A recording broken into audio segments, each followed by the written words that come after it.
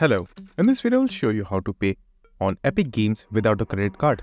Now it's a very easy process, so there are a few ways that you can go with. So first let's try to buy a game. Now when you will try to buy a game, you will have few options like Epic Reward, Wallet, Credit Card and PayPal. So the best option if you don't have a credit card is to use PayPal. So click on the option and use your PayPal. Now let's say you don't want to use your PayPal. So if that's the case, there's a next option where you can use an online wallet based application like Skrill over here.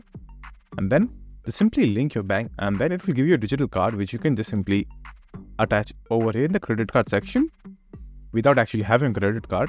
And then you will be able to buy the game. Now, if you still don't want to do this, the easiest option is to buy a Epic Games gift card wallet by using which you can add funds in your Epic Game wallet. And after that, you can buy the game directly from your wallet balance. So that's all. And if this video was helpful, please consider subscribing and liking the video.